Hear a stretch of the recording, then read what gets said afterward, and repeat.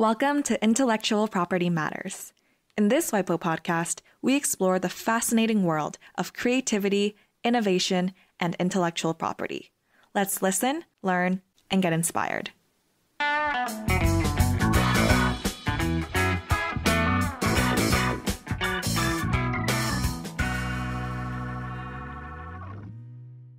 Hello, everyone. Welcome to today's episode of Classroom Conversations, a WIPO Academy series, and I'm joined today by Anisia Zlătaru. She is the president of the European Law Students Association in the United Kingdom. Today, we'll talk about the future of the intellectual property law landscape from the perspective of a future lawyer. Thank you so much for joining us today, Anisia. So just to start off, besides being the president of the European Law Students Association, or ELSA for short in the UK, can you tell us a little bit about yourself and what your next goals are in life? Apart from being the president of ELSA UK, I'm actually Romanian, but I did move to the UK when I was 16. Currently, I just finished my Erasmus year in Belgium, where I did the master's courses at KU Leuven, and now I'm eagerly awaiting my return to the UK. And in terms of future goals, I'm aiming to follow a master's in arbitration or commercial law and see where we go from there. You're hoping to be a future lawyer, maybe? Yes. That's amazing. Yes. So, as a future lawyer, what do you think future lawyers need to specialize in? So you mentioned commercial law. Do you think intellectual property, or IP for short, is something that a lot of upcoming lawyers are interested in, or does it factor into other aspects of law that are rising and gaining popularity amongst the future generations of lawyers? I think from the start, from university, we're introduced to more digitalized tools. So as we step into the era of digital innovation, I think future lawyers would benefit from specializing in areas that bridge the gap between law and technology. And I think intellectual property law is undeniably one of the most exciting areas in this regard. And with the rise of disruptive technologies like blockchain and augmented reality and 3D printing, the protection of intellectual property has become very complex. And I think the upcoming lawyers are recognizing the need to understand the intricacies of IP law and the need to advise their future clients, on securing their innovations and navigating the digital landscape. So yeah, I think the allure of working with cutting edge technologies and the opportunity to shape the future innovations definitely makes intellectual property a highly sought after specialization among law students. And you can see that from the way students pick their modules in their final years. IP law is definitely becoming very busy lecture room. So yeah.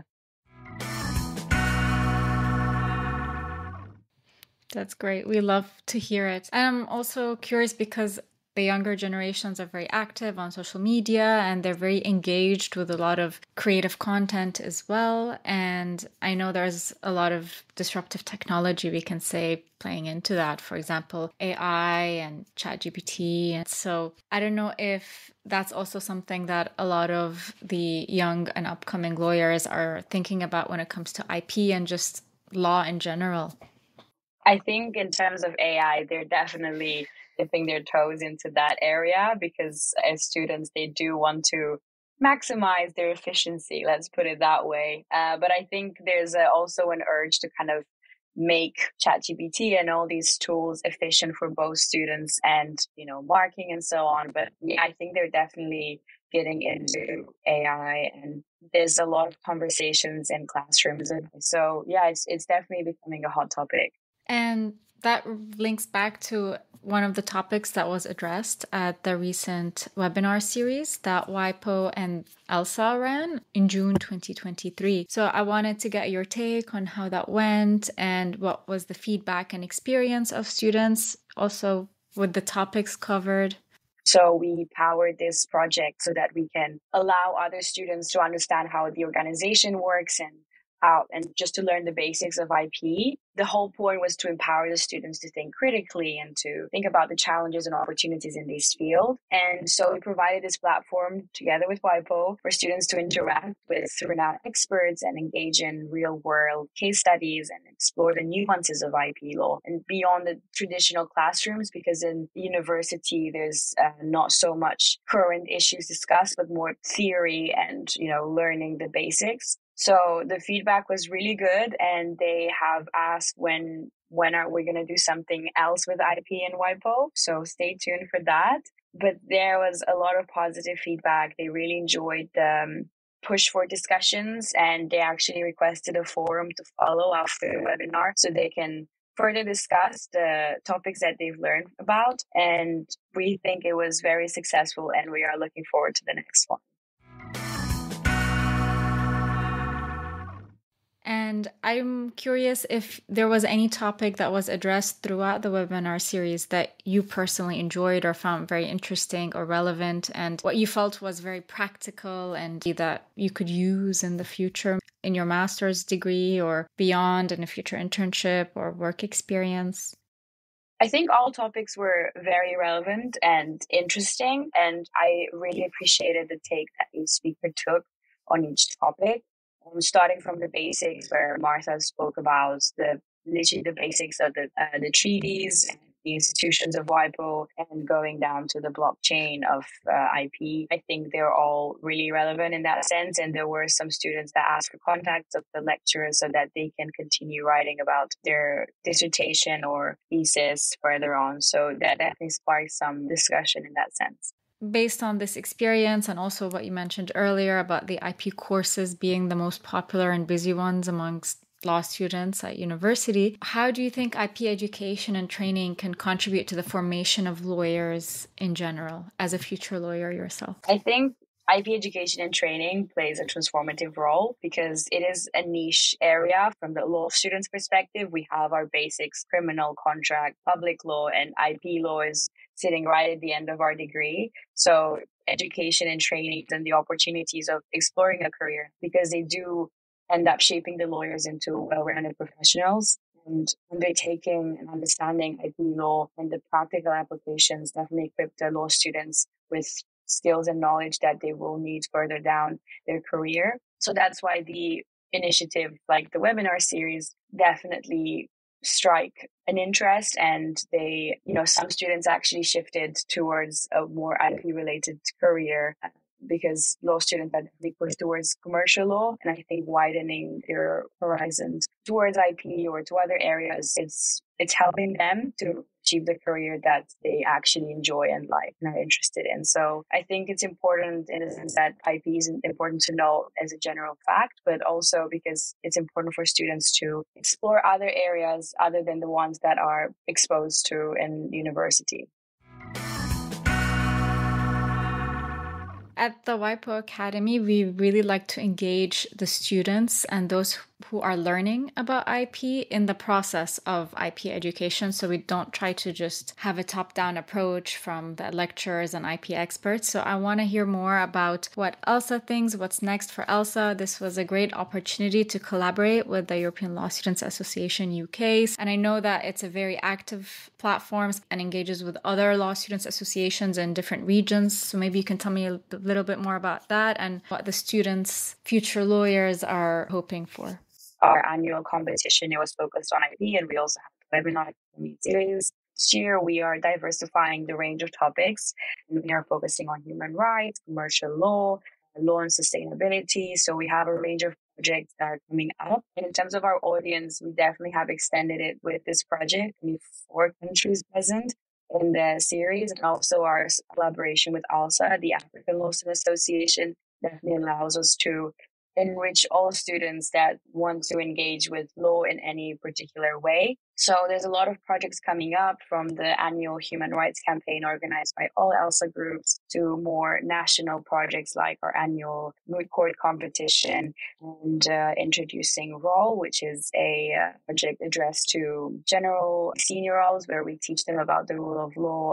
That sounds very exciting. And so will you be involved in all of this next year, or will your or your role change at ELSA? What is next for you also in that I've perspective? actually been re-elected as president, so I will be staying on the board to oversee and make sure that ELSA grows naturally and beautifully through its projects and through its network.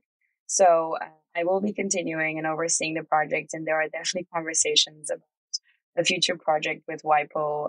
How actually did a young person like you first hear about WIPO? Like, when did this happen? How did that come about? Was it in class, at uni? Did someone tell you about this? So I heard about it through the actual possibility of going to WIPO.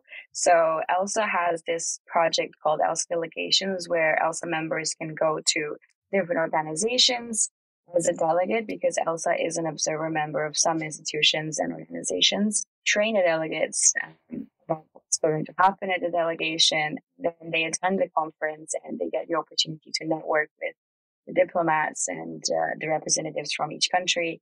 And so I applied for the WIPO delegation because I haven't had any course on IP law, and I was very curious, and I thought, what's best? How is it best to learn about IP than from the organization itself and getting a real life experience? And at the beginning, it was a bit overwhelming because I didn't know how an organization works. I was in my second year, so it was a bit of a journey, but I was lucky because there was a delegate from an observer group next to me, and he was explaining the process and explaining the dynamics between the groups. And that's how we power the project. And also, I attended a few receptions, which were really engaging and giving a bit of a more dynamic approach to conferences, which to a student that hasn't attended any conference at an international organization, they can seem quite sitting down in a conference for days. But in reality, they are very dynamic, and I actually did enjoy it very much. It's a unique experience to attend them. So I do recommend people to attend if they. And when was this? How long ago was this before it pushed you into setting up this webinar series with the WIPO Academy and learning more about IP? How long ago was it? It was the CDIP conference in October last year, in 2022. Yeah. Okay, so quite recent. And was there any specific topic that was discussed at this Committee on Development and IP that was particularly interesting to you, that still sticks in your mind? I think the accent that they put on developing countries, because IP law is definitely a hot topic in Europe, but I think the way they approached it in countries that don't necessarily have access to technology, but they still focus on them and how they can bring them to the top, was definitely something that I was interested in. And also the role of women in IP and role of food in IP. Was a lot of different takes that I didn't think of before coming, and then seeing that IP is actually everywhere and anywhere. It kind of gave me a full-on experience in that sense. I wanted to also ask in terms of practical skills and knowledge that you can apply, because really that's the focus of the WIPO Academy. We really want to build practical IP skills that people can use in real life. Is there a specific IP skill that you think is more interesting or more relevant to you or to those around you who are going to be future lawyers that everyone's talking about?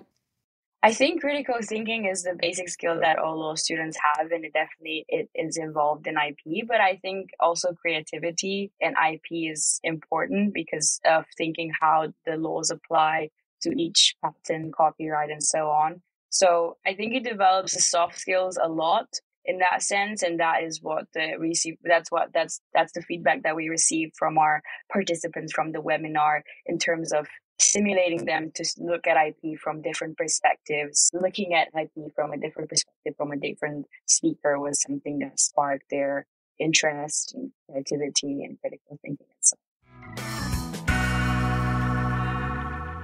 I'm just wondering, do you have any anxieties or worries of things that could be a challenge coming up as a future lawyer? I think not thinking about something that scares you is not going to solve it. So we definitely push ourselves and our members to face their fears, and through ELSA, that's what we do. We provide them with opportunities and ways to explore their career without any sort of pressure. But from a UK perspective, I would say the market is very competitive. There's a lot of law students in UK and not so many positions for lawyers. And I think that competition actually encourages students to explore other careers, because sometimes you get on a law degree and you think the only way that I can finish this life is just to become a lawyer. But actually, it's not true. You can do so many other things like working at international organizations. And I think UK is definitely starting to look at other options. So I've seen law students go into consultancy, working at the EU. Well, now not so much, but other organizations like the UN and so on. So apart from the stress of the typical training contract in the UK, which is very difficult to get, I think having an open mind and exploring other options, not because you're afraid of rejection, but because you are curious, and using opportunities like the WIPO courses that you offer online, I think that's the way for students to explore their careers in a more holistic sense rather than a rushed, stressed, unpleasant journey that sometimes they go through. That's a good piece of advice. Well, I think we're near the end of our podcast episode, but before we wrap up, I wanted to ask if there's any final thoughts or tidbits that you wanted to share. I just wanted to thank WIPO for engaging with the Student Association, and not just ELSA, but, being open towards working with students and being open to helping students explore different areas like IP. It helps a lot of them, and it opens doors that they didn't think they can open themselves. So thank you on behalf of all the law students in UK that have participated in the webinar series and that maybe will participate in future editions. That's amazing. Thank you so much for all of these great insights, Anisia. I'm sure our listeners, particularly those who are lawyers in training like yourself, will appreciate all that you said and probably resonate with your perspective. So thank you again. And most importantly, thank you to our curious listeners for tuning in. And we'll catch you all next time on Classroom Conversations.